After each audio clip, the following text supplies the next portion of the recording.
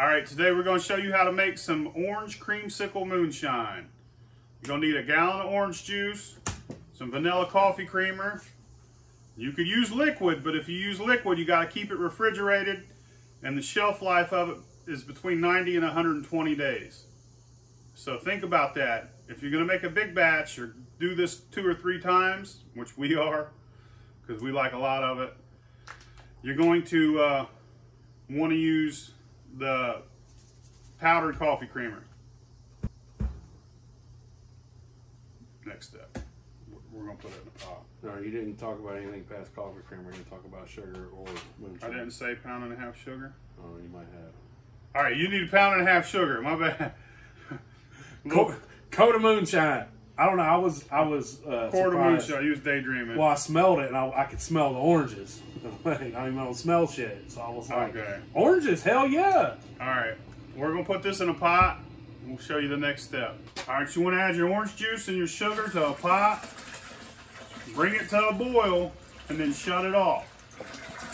Don't forget to stir it. All right, now once it comes to a boil, shut your heat off. You want to add a whole cup of French vanilla coffee creamer and a whole tablespoon of vanilla extract, pure vanilla extract. All right, now you want to let it cool down. Don't add your alcohol before it cools down. You want to tell them why, or they should know? Y'all know. You know. All right, now you want to add a quart of 150 proof moonshine. If you got clear liquor and it ain't quite 150 proof, just add 2 quarts. If you want it stronger, add more. That's all there is to it. I'm gonna add another quart because I like it stronger.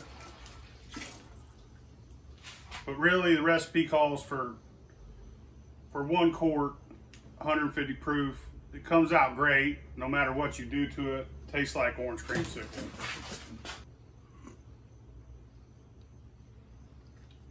It's got a little bite with the 2 jars.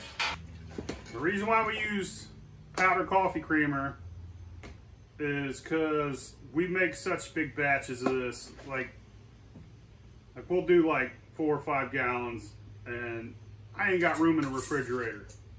If you use liquid coffee creamer, 1, it's going to take up more volume and water down your liquor even more. 2, you have about 90 to 120 days to drink it before it goes back. And I don't think this has a shelf life like this. I'm not sure.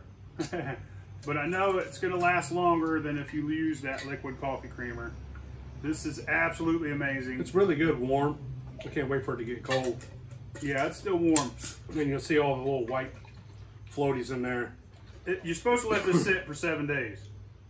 So, you can drink it now, just shake it up. 7 days from now, color will be changed. It'll be a lot prettier. Add an orange slice to each jar, whatever you want to do. Now you get no alcohol bite. It's just all flavor. And the only alcohol you feel is it feels a little warm running down your belly.